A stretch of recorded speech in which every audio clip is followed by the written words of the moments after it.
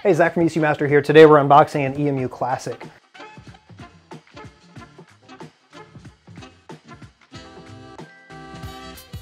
So I'm not going to cover all the features of the device. That's going to require a longer video, but I at least want to show you what's in the box.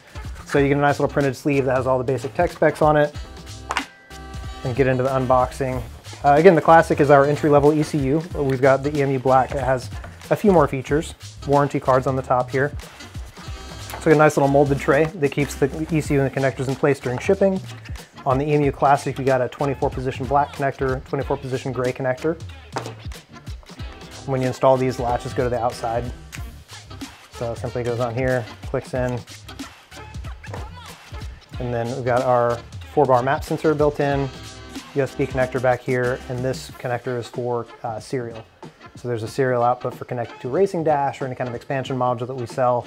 That's what that's for. Nice little CNC machined aluminum case. Pop the USB plug back in here.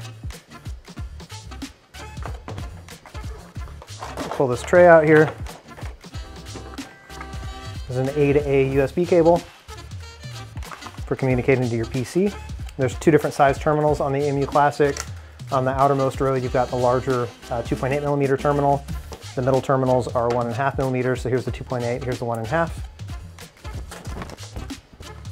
And we have 4 diodes. These are for flyback diodes.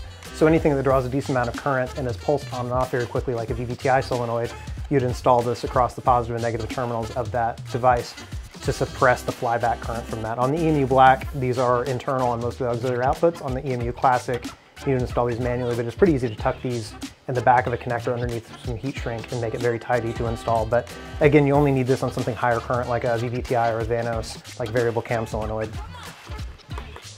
And if I can get to the bottom of the box here, there's a laminated pinout card. If you look at the laminated pinout card, there's 2 sides. One side shows you the Bosch 4.2 wideband wiring. This ECU is kind of neat. Nothing else in this price range drives an O2 sensor directly. That is included, so the CLASSIC can drive a Bosch 4.2, the EMU Black can drive a Bosch 4.2 or a 4.9, but the Bosch 4.2 sensors are pretty reliable. Again, if you're looking at the wiring here, it's an image of the device, so use that map sensor port as your reference. So this would be the black connector over here, gray connector on the right. Same on this side, use that map sensor port in the middle as your reference. So terminal number 1 is going to be the top left here. Same on the gray connector, that's pin number 1 on the top left. On the top all the way to the right, that's pin number 8. And again, bottom right is 24, bottom right is 24. So just be sure you don't wire that backward, because there's nothing worse than getting done wiring a whole ECU and realize you're looking at the laminated pinout card backwards. So just be careful to take note of that.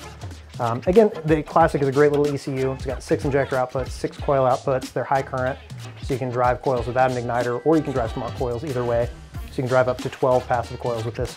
You can do up to 12 injectors, 2 per channel, so you can do a V12. So really anywhere from 1 to 12 cylinders, up to 2 variable cams.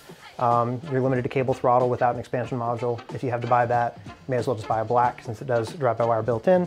But really a great, affordable ECU that gives you a lot of motorsport features without spending an arm and a leg. That's it. Thanks for watching today.